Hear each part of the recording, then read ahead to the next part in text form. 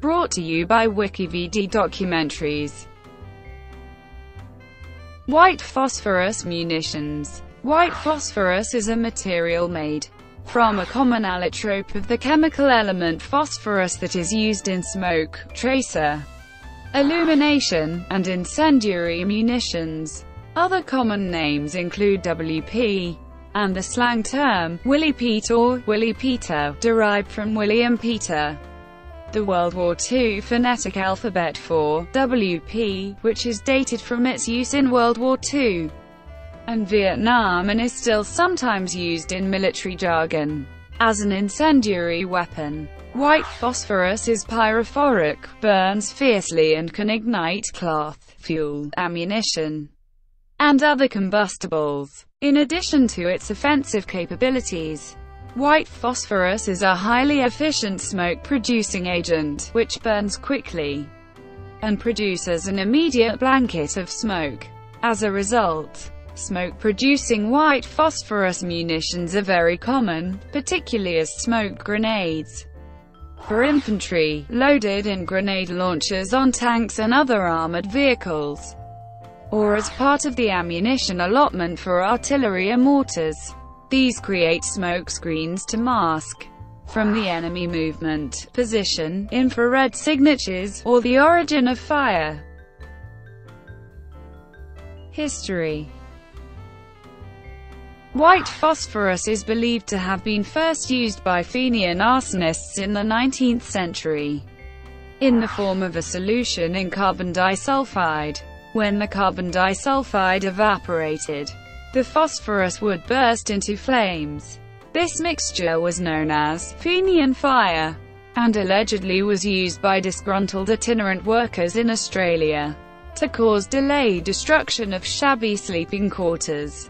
In 1916, during an intense struggle over conscription for the First World War, 12 members of the Industrial Workers of the World, a workers' union opposed to conscription, were arrested and convicted for plotting to use incendiary materials, including phosphorus. It is believed that 8 or 9 men in this group, known as the Sydney 12, had been framed by the police. Most were released in 1920 after an inquiry. World War I, the interwar period and World War II. The British Army introduced the first factory-built WP grenades in late 1916. During World War I, white phosphorus mortar bombs, shells, rockets, and grenades were used extensively by American, Commonwealth, and, to a lesser extent, Japanese forces, in both smoke-generating and anti-personnel roles. The British military also used white phosphorus bombs against Kurdish villages and Al-Habriya in Al-Anbar province during the Great Iraqi Revolution of 1920. In the interwar years, the U.S. Army trained using white phosphorus by artillery shell and air bombardment. In 1940, when the invasion of Britain seemed imminent, the phosphorus firm of Albright and Wilson suggested that the British government use a material similar to Fenian fire in several expedient incendiary weapons. The only one fielded was the grenade No. 76, a special incendiary phosphorus grenade, which consisted of a glass bottle filled with a mixture similar to Fenian fire, plus some latex. It came in 2 versions, one with a red cap intended to be thrown by hand, and a slightly stronger bottle with a green cap intended to be launched from the north-over projector. These were improvised anti-tank weapons, hastily fielded in 1940, when the British were awaiting a German invasion after losing the bulk of their modern armaments in the Dunkirk evacuation. Instructions on each crate of SIP grenades included the observations, among other things, store bombs in cool places, underwater if possible. Stringent precautions must be taken to avoid cracking bombs during handling.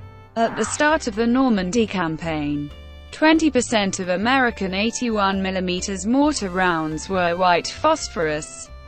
At least 5 American Medal of Honor citations mention the recipients using white phosphorus grenades to clear enemy positions, and in the 1944 liberation of Cherbourg alone, a single U.S.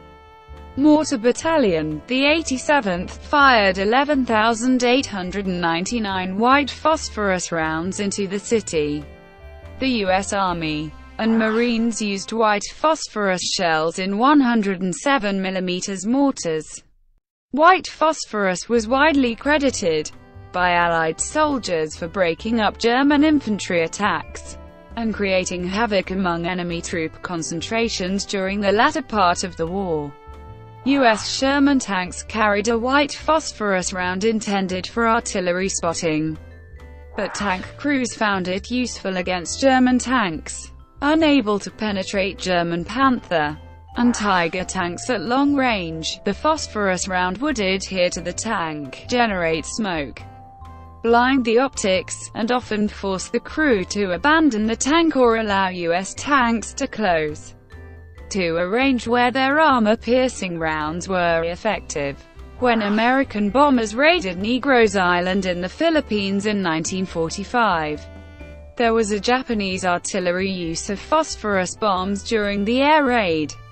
Incendiary bombs were used extensively by both the Axis and Allied air forces against civilian populations and targets of military significance in civilian areas, including Chongqing, London, Coventry, Hamburg, Dresden, and Tokyo. Late in the war, some of these bombs used white phosphorus in place of magnesium as the igniter for their flammable mixtures. The use of incendiary weapons against civilians was banned by signatory countries in the 1980 Convention on Certain Conventional Weapons Protocol 3. The United States signed Protocols I and II on 24 March 1995 under the Clinton administration, and later Protocols 3, IV, and V, on 21 January 2009 under the Obama administration. Later uses. White phosphorus munitions were used extensively in Korea, Vietnam and later by Russian forces in Chechnya. White phosphorus grenades were used in Vietnam for destroying Viet Cong tunnel complexes, as they would burn up all oxygen and suffocate the enemy soldiers sheltering inside. British soldiers also made extensive use of phosphorus grenades during the Falklands conflict to destroy Argentine positions, as the peaty soil they were constructed from tended to lessen the impact of fragmentation grenades, according to globalsecurity.org. During the December 1994 battle for Grozny in Chechnya, every 4th or 5th Russian artillery or mortar round fired was a smoke or white phosphorus round. Use in Iraq, 1988. White phosphorus was used by Saddam Hussein during the Halabja poison gas attack, according to an undated Answer article quoted by WikiVidi Documentary. On the morning of March 16, 1988, the Iraqi Air Force bombed Halabja several times with a chemical cocktail of Iperite, Tabin, VX, napalm, and white phosphorus. White phosphorus had not been previously mentioned in other reports on Halabja, but the use of napalm was commonly reported. Use in Iraq, 2004. In April 2004, during the First Battle of Fallujah, Darren Mortensen of California's North County Times reported that white phosphorus was used as an incendiary weapon, embedded with the 2nd Battalion, 1st Marine Regiment. Mortensen described a Marine mortar team using a mixture of white phosphorus and high explosives to shell a cluster of buildings where insurgents had been spotted throughout the week. In November 2004, during the Second Battle of Fallujah, Washington Post reporters embedded with Task Force 22, Regimental Combat Team 7, wrote on November 9, 2004 that some artillery guns fired white phosphorus rounds that create a screen of fire that cannot be extinguished with water. Insurgents reported being attacked with a substance that melted their skin, a reaction consistent with white phosphorus burns. On November 9, 2005, the Italian state-run broadcaster Radio Televisione Italiana SPA aired a documentary titled Fallujah: The Hidden Massacre, alleging that the United States used white phosphorus as a weapon in Fallujah, causing insurgents and civilians to be killed or injured by chemical burns. The filmmakers further claimed that the United States used incendiary Mk-77 bombs in violation of Protocol 3 of the 1980 Convention on Certain Conventional Weapons. According to the Organization for the Prohibition of Chemical Weapons, quoted in the documentary, white phosphorus is permitted for use as an illumination device and as a weapon with regard to heat energy, but not permitted as an offensive weapon with regard to its toxic chemical properties. The documentary also included footage which purported to be of white phosphorus being fired from helicopters over Fallujah. It also quoted journalist Juliana S. Grainer, who had been in Fallujah, as a testimony. On November 15, 2005, U.S. Department of Defense spokesman Lieutenant Colonel Barry Venable confirmed to the BBC that white phosphorus had been used as an incendiary anti-personnel weapon in Fallujah. Venable stated, "When you have enemy forces that are in covered positions that your high explosive artillery rounds are not having an impact on them, you wish to get them out of those positions. One technique is to fire a white phosphorus round into the position, because the combined effects of the fire and smoke, and in some case the terror brought about by the explosion on the ground, will drive them out of the holes so that you can kill them with high explosives." On November 16, 2005, BBC News reported that an article published in the March to April 2005 issue of Field Artillery, a U.S. Army magazine, noted that white phosphorus had been used during the battle. According to the article written by a captain, a first lieutenant, and a sergeant, WP, white phosphorus proved to be an effective and versatile munition. We used it for screening missions at 2 breaches and, later in the fight, as a potent psychological weapon against the insurgents in trench lines and spider holes, where we could not get effects on them with high explosives. We fired, shake, and bake missions at the insurgents, using WP to flush them out and to take them out. BBC News noted that the article had been discovered by bloggers after the U.S. ambassador in London, Robert Holmes Tuttle, stated that U.S. forces do not use napalm or white phosphorus as weapons. On November 22, 2005, the Iraqi government stated it would investigate the use of white phosphorus in the Battle of Fallujah. On November 30, 2005, General Peter Pace stated that white phosphorus munitions were a legitimate tool of the military, used to illuminate targets and create smoke screens, saying, "It is not a chemical weapon. It is an incendiary, and it is well within the law of war to use those weapons as they're being used, for marking and for screening."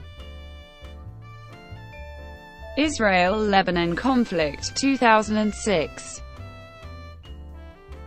During the 2006 Israel-Lebanon conflict, Israel said that it had used phosphorus shells against military targets in open ground in South Lebanon. Israel clarified that its use of the white phosphorus bombs was permitted under international conventions. President of Lebanon Emil Lahoud claimed that phosphorus shells were used against civilians in Lebanon. The first Lebanese official complaint about the use of phosphorus came from Information Minister Ghazi Aradi. Ukraine white phosphorus train disaster. On 16 July 2007, a train transporting 15 tanks containing white phosphorus derailed in the Lviv Oblast. As a result, 90 square kilometers were contaminated with a cloud of white phosphorus. In the first days, 152 people were hospitalized.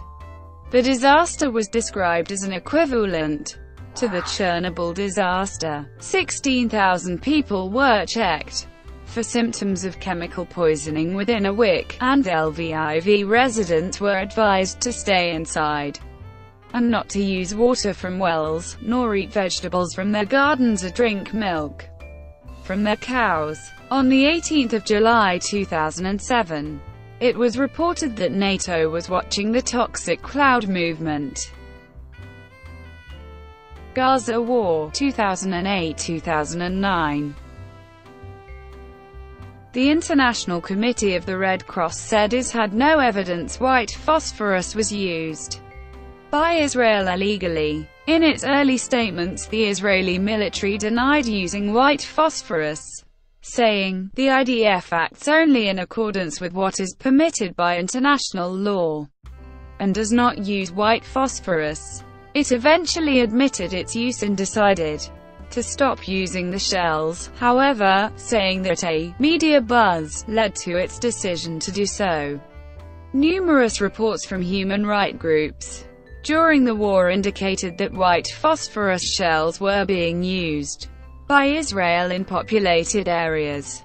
United States-based human rights organization Human Rights Watch said shells exploded over populated civilian areas, including a crowded Palestinian refugee camp and a United Nations school where civilians were seeking refuge. Additionally, Human Rights Watch said that white phosphorus injuries were suspected in the cases of 10 burn victims. The International Red Cross stated that phosphorus weapons had been used in the conflict, but would not comment publicly on the legality of Israel's use of the weapon, pending further investigation, contrary to what had been attributed to the ICRC in a number of media reports.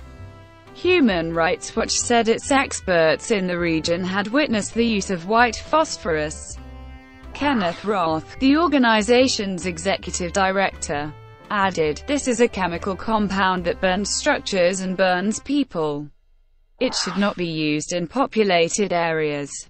Amnesty International said a fact-finding team found indisputable evidence of the widespread use of white phosphorus in crowded civilian residential areas of Gaza City and elsewhere in the territory. Donatella Rivera, the head of an Amnesty fact-finding mission to southern Israel and Gaza, said Israeli forces used white phosphorus and other weapons supplied by the United States to carry out serious violations of international humanitarian law, including war crimes. On 5 January, The Times reported that telltale smoke associated with white phosphorus had been seen in areas of a shelling. On 12 January, it was reported that more than 50 phosphorus burns victims were in Nasser Hospital. On 16 January, the UNRWA headquarters was hit with phosphorus munitions. As a result of the hit, the compound was set ablaze. Many other observers, including Human Rights Watch military experts, reported seeing white phosphorus airbursts over Gaza City and the Jabalia refugee camp. The BBC published a photograph of 2 shells exploding over a densely populated area on the 11th of January. Since Protocol 3 of the Convention on Certain Conventional Weapons regulates incendiary weapons, and shells containing white phosphorus may be legal even in populated areas. More information is required to determine the legality of any shell landing in populated areas. The IDF stated on 13 January that it wishes to reiterate that it uses weapons in compliance with international law, while strictly observing that they be used in accordance with the type of combat and its characteristics. On 14 January, Israeli news sources Haaretz and Ynet News reported that a mortar shell containing white phosphorus was fired from Gaza and exploded without damage or injury in an open space in the Eshkol area. The official foreign press spokesman for the Israeli police, Miki Rosenfeld, stated that the shell had landed in a field near Dero. A day after the attack, a researcher for Human Rights Watch traveled to Dero to investigate the claim. One resident said he had heard about a mortar shell, possibly with white phosphorus, landing in a field outside of town, but could not specify where. When pressed for information, Rosenfeld could give no further insight, telling Human Rights Watch that, "All I have is what's in the press release." Local authorities in Dero also told the researcher that they were unaware of the attack. On 15 January, the United Nations compound, housing numerous refugees in Gaza City, was struck by Israeli white phosphorus artillery shells, setting fire to pallets of relief materials and igniting several large fuel storage tanks. A UN spokesperson indicated that there were difficulties in attempting to extinguish the fires because of the white phosphorus and stated, "You can't put it, white phosphorus, out with traditional methods such as fire extinguishers. You need sand. But we do not have any sand in the compound." Senior Israeli defense officials maintain that the shelling using white phosphorus munitions was in response to Israeli military personnel being fired upon by Hamas fighters who were in proximity to the UN headquarters, and was used for smoke. The Israeli army investigated improper use of WP in the conflict, particularly in one incident in which 20 WP shells were fired in a built-up area of Beit Lahia. On 17 January, Peter Herby, head of the International Committee of the Red Cross Arms Unit, confirmed the use of white phosphorus weapons by Israel in Gaza, outlined the rules applicable to phosphorus weapons and explained the ICRC's approach to the issue. On 20 January, Paul Wood of the BBC reports from Gaza on white phosphorus use in civilian areas. Amnesty team weapon expert Christopher Cobb-Smith, who witnessed the shelling by the IDF during the conflict, reported, "We saw streets and alleyways littered with evidence of the use of white phosphorus, including still burning wedges and the remnants of the shells and canisters fired by the Israeli army." On 26 January, after weeks of fighting in which Israel denied it was using white phosphorus weaponry, the nation's Ministry of Defense admitted using white phosphorus in Gaza. On 25 March 2009, Human Rights Watch published a 71-page report titled "Rain of Fire: Israel's Unlawful Use of White Phosphorus in Gaza," and said that Israel's usage of the weapon was illegal. White phosphorus munitions did not kill the most civilians in Gaza, many more died from missiles, bombs, heavy artillery, tank shells, and small arms fire. But their use in densely populated neighborhoods, including downtown Gaza City, violated international humanitarian law, which requires taking all feasible precautions to avoid civilian harm and prohibits indiscriminate attacks. The Israeli government released a report in July 2009 that confirmed that the IDF used white phosphorus in both exploding munitions and smoke projectiles. The report acknowledged the use of exploding munitions by Israeli ground and naval forces. The report argues that the use of these munitions was limited to unpopulated areas for marking and signaling and not as an anti-personnel weapon. The Israeli government report further stated that smoke-screening projectiles were the majority of the munitions containing white phosphorus employed by the IDF, and that these were very effective in that role. The report states that, at no time did IDF forces have the objective of inflicting any harm on the civilian population. Head of the UN fact-finding mission Justice Richard Goldstone presented the report of the mission to the Human Rights Council in Geneva on 29 September 2009, urging the Council and the international community as a whole to put an end to impunity for violations of international law in Israel and the occupied Palestinian territory. The Goldstone report accepted that white phosphorus is not illegal under international law, but did find that the Israelis were systematically reckless in determining its use in build-up areas. It also called for serious consideration to be given to the banning of its use as an obscurant. Human Rights Watch claimed in its report that instead of white phosphorus, the Israeli military had a non-lethal alternative at its disposal: smoke shells produced by Israel Military Industries. In 2010, Ein Shel-Pfeffer of Haaretz claimed that the Israeli report to the UN included a section discussing two senior Israeli officers who were responsible for firing white phosphorus artillery shells on a United Nations compound, and were reprimanded earlier that year. This was later disproved. The officers were reprimanded for permitting artillery shot in that same combat, and Israel continued to claim that its use of phosphorus in that combat was only for smoke. Afghanistan, 2009. There are confirmed cases of white phosphorus burns on bodies of civilians wounded in Afghanistan. U.S. Taliban clashes near Bagram.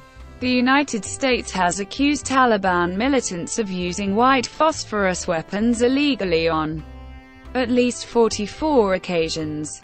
In May 2009, Colonel Gregory Julian, a spokesman for General David McKinnon, the overall commander of U.S. and NATO forces in Afghanistan, confirmed that Western military forces in Afghanistan use white phosphorus in order to illuminate targets or as an incendiary to destroy bunkers and enemy equipment. The Afghan government later launched an investigation into the use of white phosphorus munitions used in Yemen, 2009. Houthi fighters in Yemen claimed Saudi warplanes dropped phosphorus bombs on villages in North Yemen in November 2009. The Saudi government denied military use of phosphorus munitions against the rebels, saying they were flares, not phosphorus. Armenian-Azerbaijani clashes, 2016. After the 2016 Armenian-Azerbaijani clashes, Azerbaijani Ministry of Foreign Affairs stated that on the 10th of May of that year the Armenian military had fired 122 mm white phosphorus munitions against Azerbaijani territory. Saudi Arabian-led intervention in Yemen, 2016. In September 2016, The Washington Post reported that Saudi Arabia appears to be using U.S.-supplied white phosphorus munitions in Yemen, based on images and videos posted to social media. A United States official said the department was looking into whether the Saudis used white phosphorus improperly. Smoke screening properties. Weight phosphorus is the most effective smoke screening agent known, for two reasons. Firstly, it absorbs most of the screening mass from the surrounding atmosphere. And secondly, the smoke particles are an aerosol, a mist of liquid droplets which are close to the ideal range of sizes for scattering of visible light.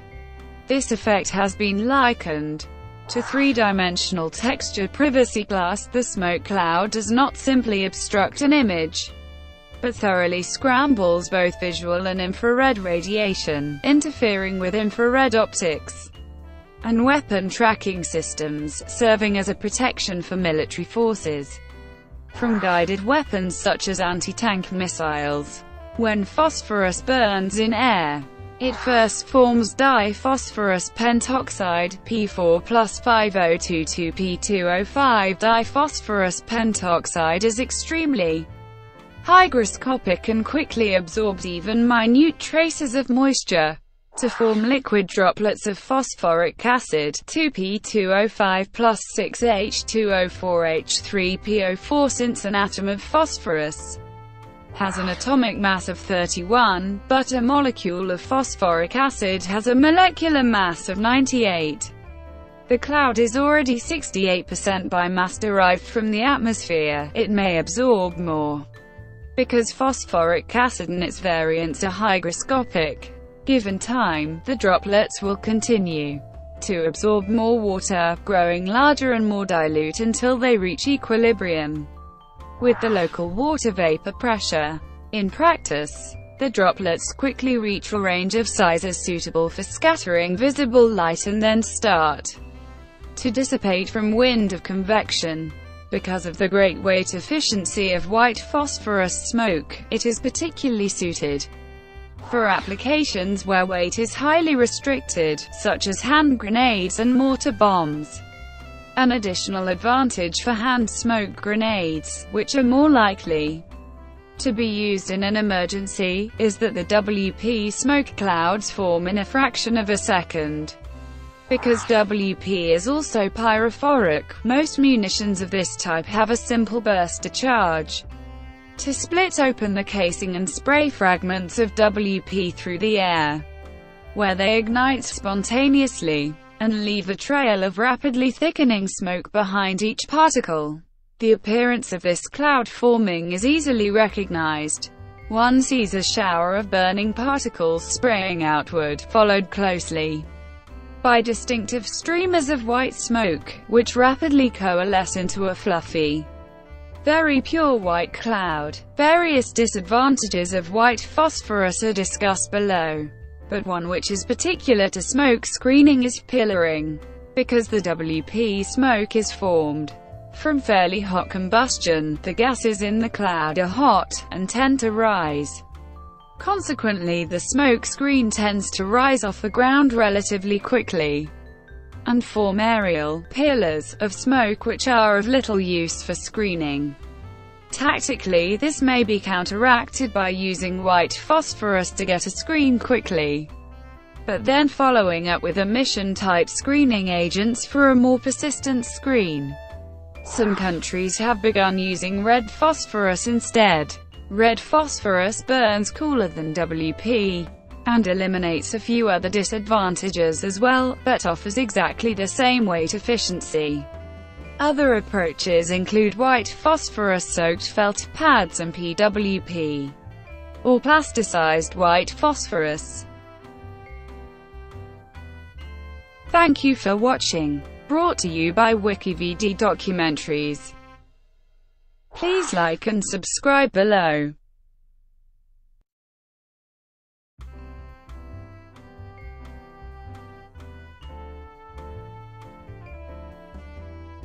Please like and subscribe below.